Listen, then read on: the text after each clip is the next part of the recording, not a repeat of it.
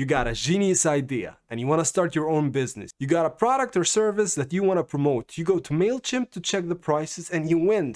It can get pretty expensive pretty fast. But don't worry, we got the best solution for you.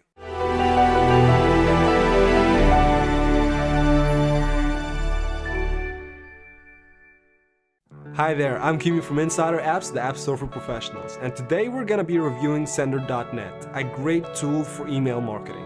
Sender.net is an email marketing tool like MailChimp or HubSpot. The difference here is that Sender.net is cheaper, so it's really startup friendly.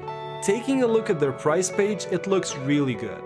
Anyone can start and run an account for free up to 15,000 emails per month. And that's really an awesome model, since if you have more than 2,500 subscribers, you're probably making some money and can afford their other packages. It's actually pretty close to MailChimp's model. They also offer a free account up to 2,500 emails a month.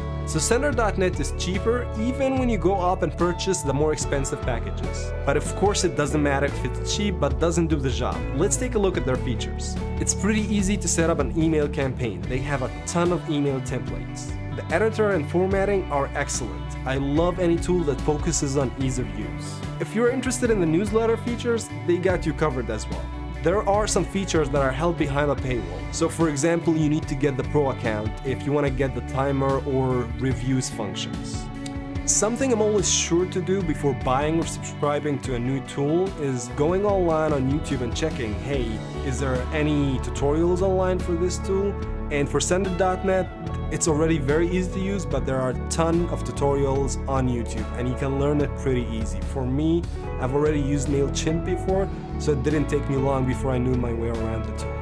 Overall, it's really pretty similar to MailChimp, but budget-wise, I think that Sender.net wins in that category.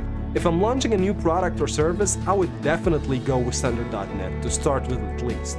And if the project goes well, then I can consider upgrading or moving over to MailChimp. All apps and software featured here are available on InsiderApps.com. You can compare prices, get honest reviews, and pick the best app that's right for you and your work needs. Check the description below for all links.